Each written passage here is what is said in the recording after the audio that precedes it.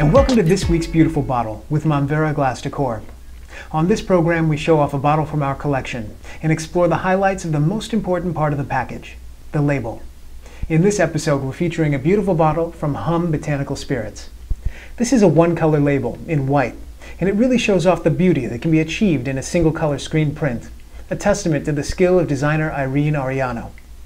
The label really does a great job of reinforcing the brand image and contents. Because it's screen printed, the hummingbird is able to truly float above the name without the paper borders that would ruin the effect. The hibiscus petals draw your eye around the side of the bottle to the back label for a message from famed mixologists Adam Seeger and Joe McCanta. Further around the side is a really nice graphical list of key ingredients. This label really tells a complete story.